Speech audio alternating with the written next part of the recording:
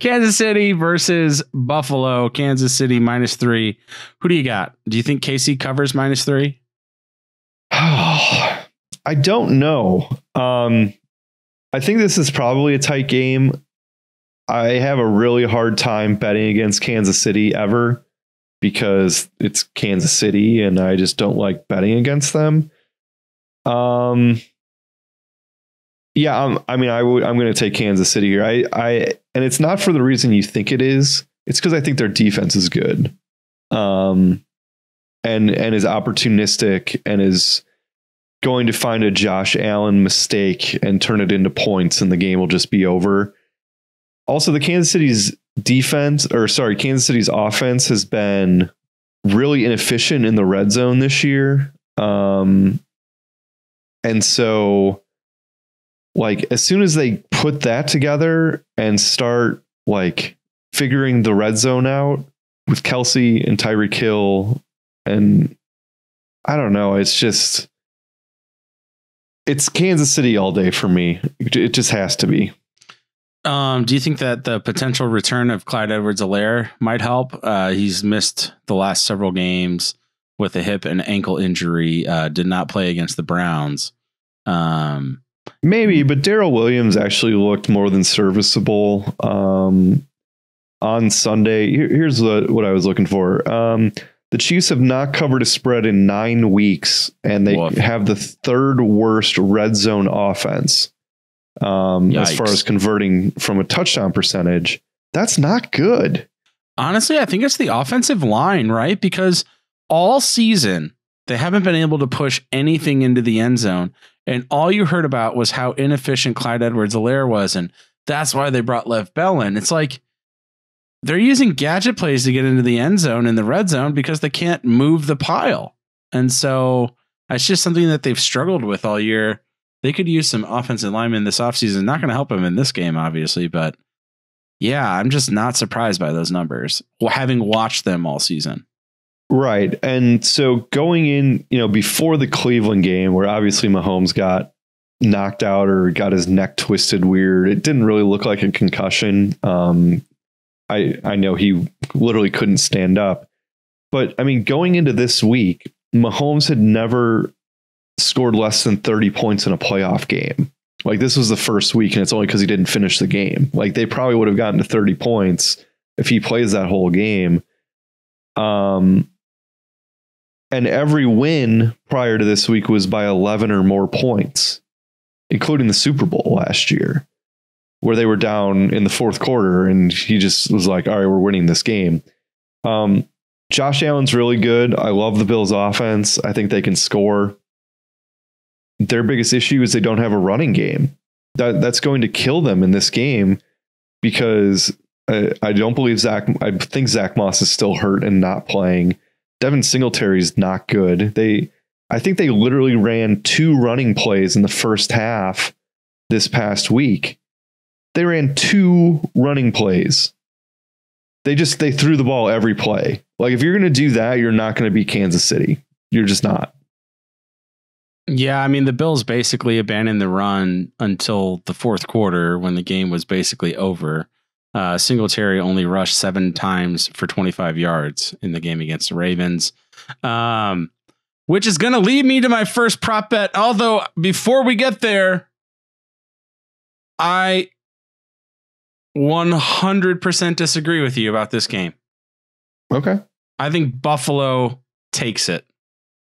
Not just covers. I think Buffalo wins. Okay.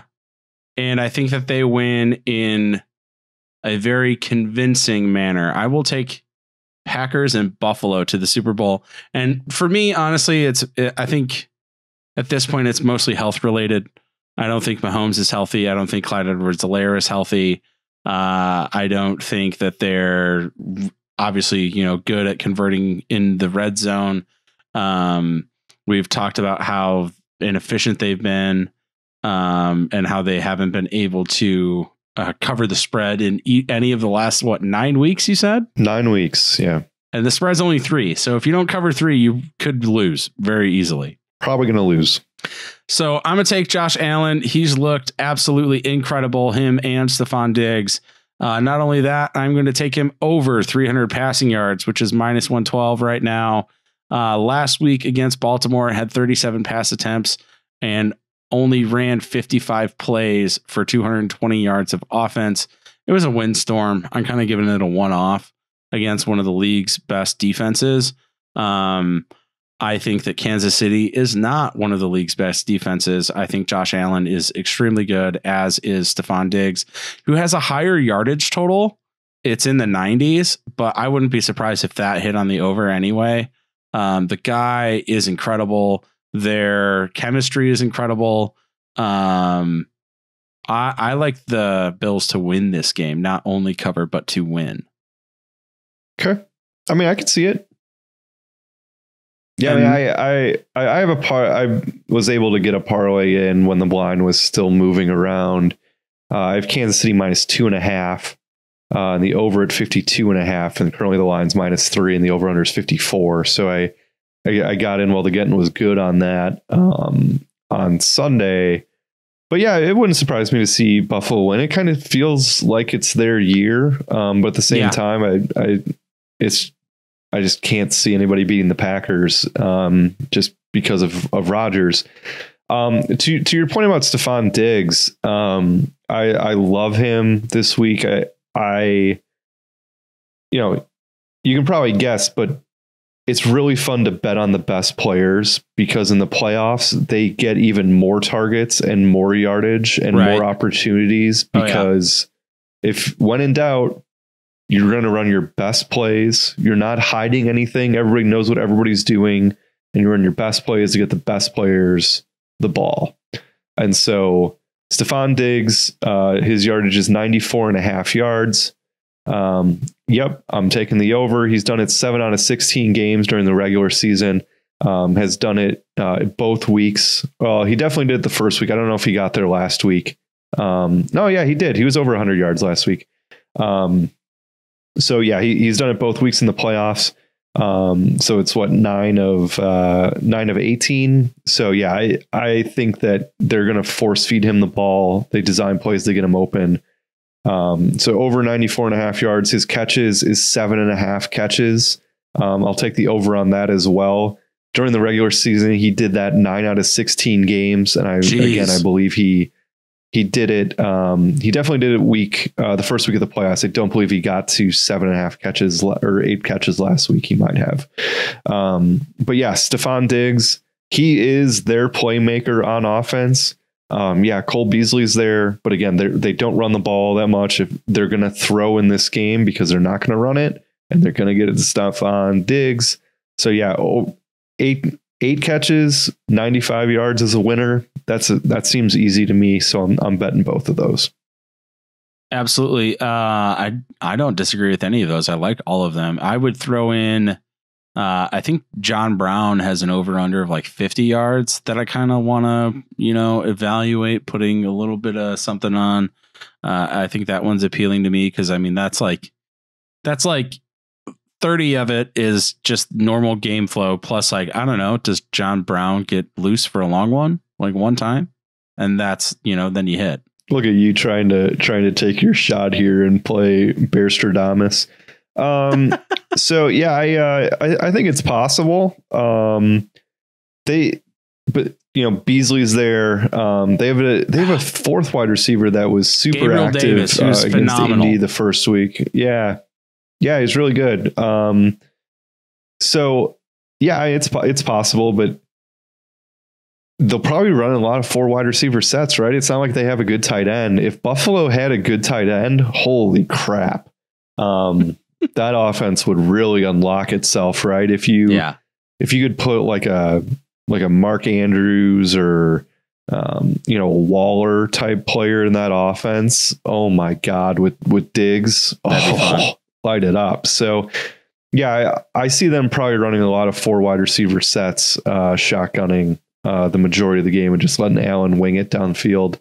And so for that, I would take the over in the game because both teams like to take their deep shots and scheme guys open downfield, and Josh Allen with a flick of a wrist can seemingly throw the ball 50 yards without even winding up. So if the weather's okay in this game, I'm not going to bet the under with these two high-powered offenses. Are there any Chiefs props that you like? You betcha, man. I've been riding the Travis Kelce train all year. His catches are also 7.5. Very similar to Diggs, and I don't think I think everybody's assuming that Mahomes plays, but even if he doesn't play, like Chad Henne was getting the ball to Kelce at the end of that game. Tyreek is streaking across the field and straight down the field and running posts and getting, he's the guy that everybody's paying attention to, and Kelce, you just can't do anything with him. So 7.5 catches. He did in 9 of 15 games this year. I like the over. I can see him having 8 catches. His yardage, exactly the same as Stephon Diggs, is 94.5 yards. He did in 7 of 15 games this year. So I'm taking the over on that as well. Him and Diggs, as you can see, having very similar stat lines, 8 catches, 95 plus yards. I'm doing that. Thoughts on that?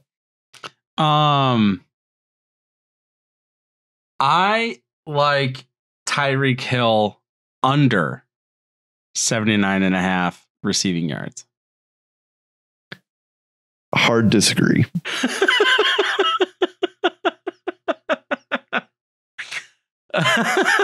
Very hard disagree. He only hit 80 or more passing yards during the regular season in 6 games, and usually against bad defenses. True. The Jets, Las Vegas, Tampa Bay, who are 29th, 25th, and 21st in opponent passing yards per game. Okay. Like, when they played each other in week 6, he had 3 catches for 20 yards. That was the line. So Tyreek.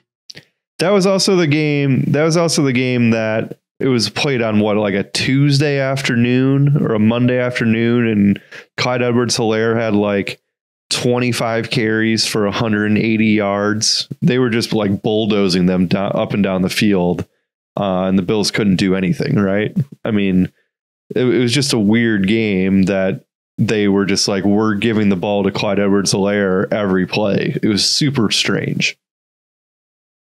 Clyde Edwards-Helaire in week 6, 26 rushing attempts, 161 yards. So there you go. Yeah, it was strange. That was the only time they did that all year. Besides week 1. Right, besides week 1, and then they picked up Lev Bell, and he didn't do anything the rest of the year. Yeah. So I think that they go back to, I love the Tyreek Hill over 77.5 yards receiving. I love his over catches at 5.5 because he's going to get those gadget catches where they just like, he runs by Mahomes and he like shovels it to him. He's going to get at least one of those. So really you only need 5 more catches to hit the over there. And of all the players in the NFL right now, it just feels like Tyreek is just due for one of those like 70-yard touchdown plays. I'm just saying it. He has been held in check for so long that it's like when you haven't made love for a while and you have all this pent up frustration. It's going to come exploding out for him. Tyreek Hill makes you think about that. He does. He's really doing it for you. Yeah. Well, you know who does it for me? I mean, Tre'Davious White, one of the league's top shutdown cornerbacks. Tre'Davious White. I'm just saying, you cannot ignore that line. 3 for 20 in week 6. Tre'Davious White is a man. He's going to be all over Tyreek Hill the entire game. I hope to God that Clyde Edwards-Helaire is healthy because they will need him to run the ball. And he needs to have the exact same line he had in week 6. I don't know. I'm really interested to see how this turns out. Mahomes, man, he's gonna rage. I just if you can see. Can't see me, John Cena out there. I think that like I will never bet against Mahomes. I will never bet the under. If you bet the under on Tyreek 77.5 yards and he has a 50-yard catch, you're just going to feel stupid. Don't do that to yourself. Just saying. Just don't do it. I'm just saying. Maybe a little bonus. 5.5 catches is plus 120. I mean, 6 catches against Tre'Davious White. I don't know. He's gonna be bracketed on him the whole game. It's gonna be bracket him. You can't bracket him and stop Kelsey and stop their running game. It's Kelsey in a running game. It's not a Tyreek Hill game in my mind. Okay. I don't know. I will put it on our board bet list. 80 yards. 77.5 yards for Tyreek. It's 79.5 right now. Give me those 2 yards of respect. I have 77.5 on DraftKings. I have 79.5 on Vegas Insider. Which is all wrong. Of the various. That's not up to date. All of the various sport books. Fine, I'll give you 79.5. I'll still take the over, whatever. That's right. I know you will. When he catches that 50-yard pass, I'm going to hear about it. You certainly will. All right, in the comments down below, please let us know. Who do you think is going to win this Tyreek Hill prop bet? Do you think he hits 80 yards? Let us know. Because we don't agree. Boom, me. I think Tre'Davious White is a man. He is. He's not 40, though.